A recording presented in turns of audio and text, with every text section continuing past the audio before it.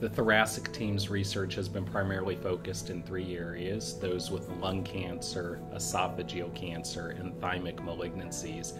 The area that I've been most focused on within the thoracic team has been lung cancer, and we study all sorts of strategies and therapeutics to try to improve cure rates for patients with early stage disease who have undergone surgery, for those with more locally advanced disease, what we would call stage 3 disease, to improve outcomes beyond radiation therapy and chemotherapy, and then for those who have advanced disease, stage 4 disease, who are largely considered incurable, testing new ideas, new drugs, and new strategies. Well, the research in the field of lung cancer matters because lung cancer is, in a sense, the study of all cancers. Just about every genetic mutation that can take place and chromosomal abnormality and other things that affect gene function that have gone awry in lung cancer help explain the development of cancer along a whole spectrum of other diseases. So frankly, when you study lung cancer, you study cancer. Well, what inspires my research? It sounds corny, but honestly, it's the people that you see. And it's the people who are suffering, the people who are dying, and their family members. And you do feel an obligation to help do something about it. It's not enough just to treat the disease. You have to understand what's causing it, come up with better therapeutic strategies, and help reduce the incidence of the disease in the first place. So it's really an obligation that you feel, that you want to be purposeful, that there's a reason why you've done the things that you've done, and you want to translate it to actually matter.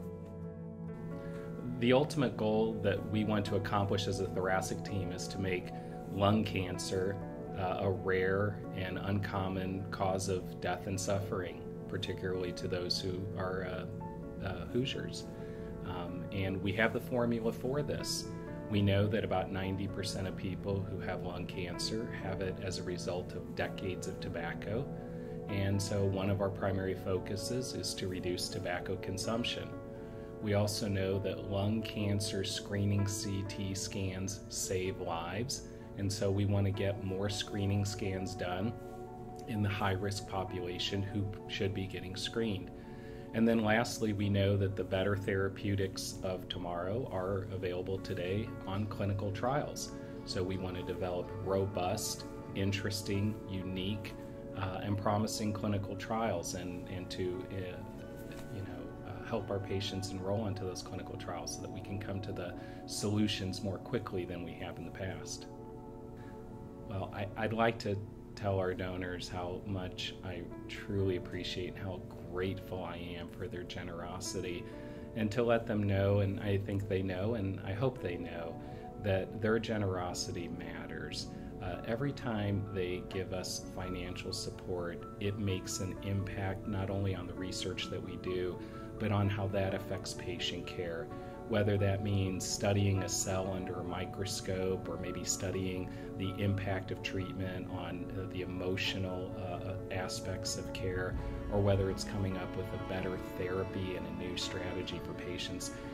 Money translates into research, and research translates into outcomes. And it is critically important, and I can tell you firsthand that without this support, we are just simply not able to do all of the things that we